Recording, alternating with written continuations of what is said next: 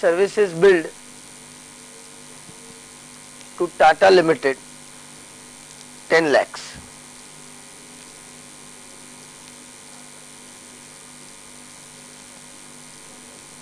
$10 lakhs. 15th October. Services charged to Mr. Sham 3 lakhs. Services charged to Mr. Sham 3 lakh.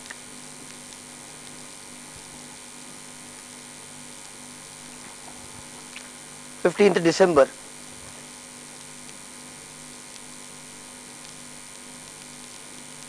Services charged to BCCI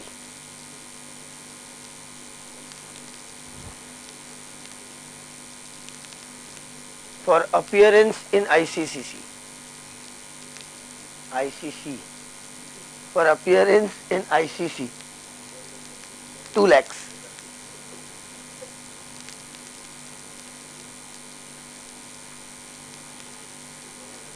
January 10th, services charged to X Limited 15 lakhs. Services charged to X Limited 15 lakhs. 28th February,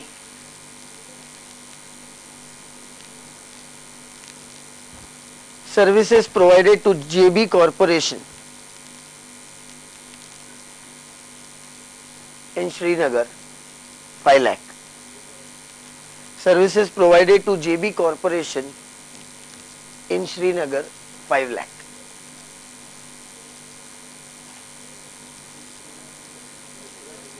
Calculate service tax assuming all money is received. Service tax assuming all money is received. Jhansi branch का क्या था? Exemption ना, I repeat, exemption का point, appearance before any court, tribunal or any authority, whether statutory or not, shall be out of the net of service tax, and value of taxable service will be gross amount charged less cost of goods supplied.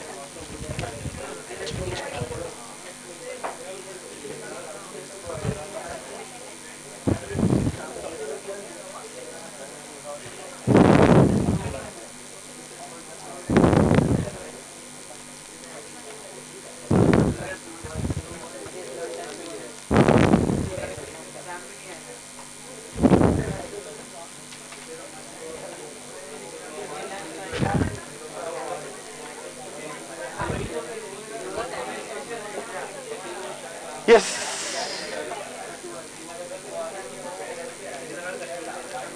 मेरे को क्या मालूम?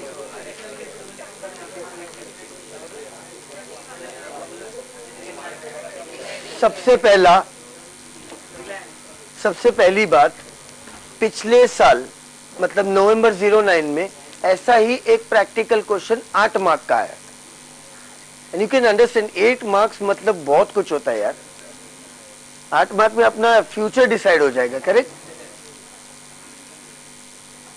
Okay. Appearance before any court,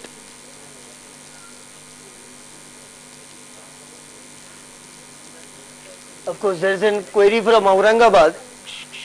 It's a very good query in fact.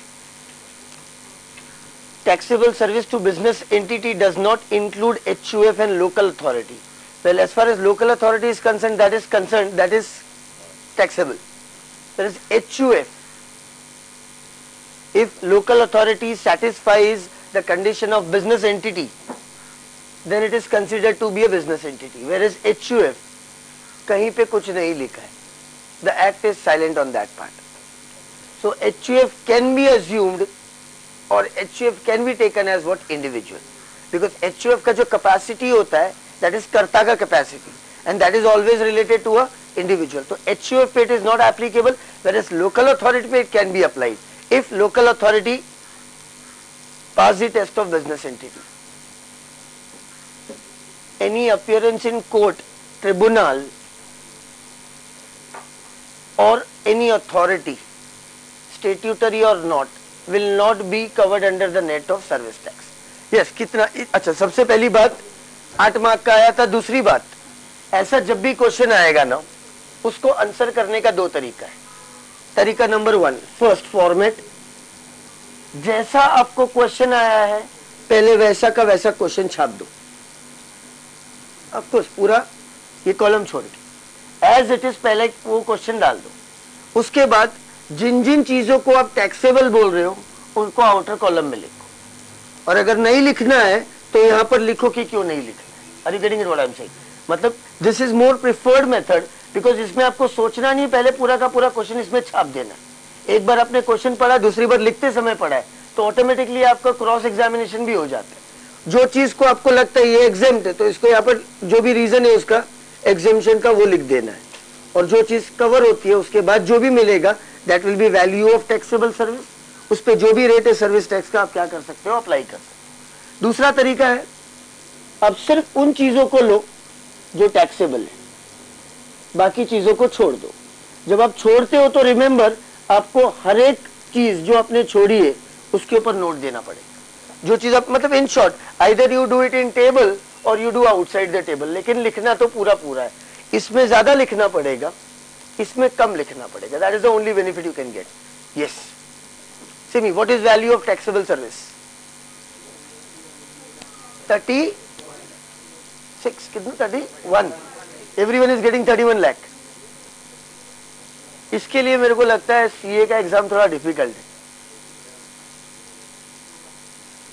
Yes, branches. What is the amount of? हो भी सकता है, I don't know. 27 lakhs.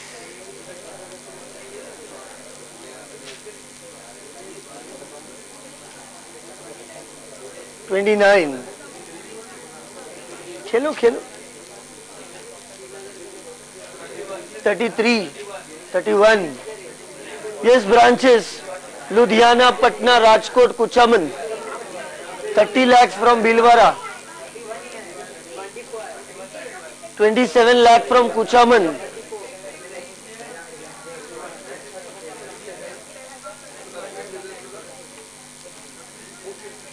No, in fact, I got n number of answers from you people from outside.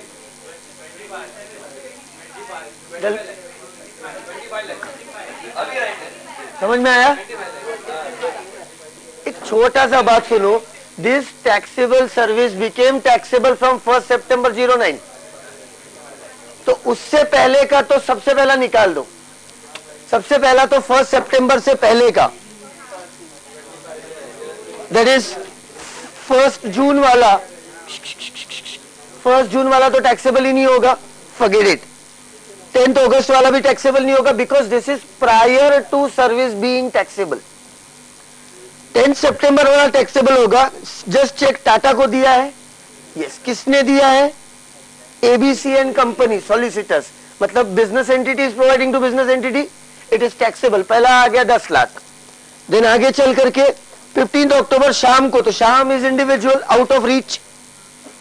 15 December services charge to BCCI for appearance in ICC, appearance in front of any authority whether authorized or unauthorized, 2 lakh, इसके ऊपर tax नहीं लगेगा।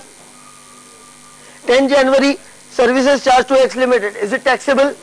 कितना हो गया? 25। And 25 February services provided to JB corporation in Srinagar, since it is in Jammu and Kashmir, it will not be taxable. So value of taxable service is 25 lakh in this case, service tax. कितना? अब याद रखना, ये सर्विस सितंबर से taxable हुई, मतलब इससे पहले टैक्सेबल नहीं थी। और ये सॉलिसिटर है, ये पार्ट टाइम में और कुछ सर्विस भी नहीं देता होगा, मतलब he is not registered. Since he is not registered, पहली बार उसको 10 लाख का बेनिफिट मिलेगा। ऐसा कुछ था ना क्लॉज? हाँ, तो फिर टैक्सेबल कितना रहेगा? खाली 15 लाख रुपया। This I think clear with everyone.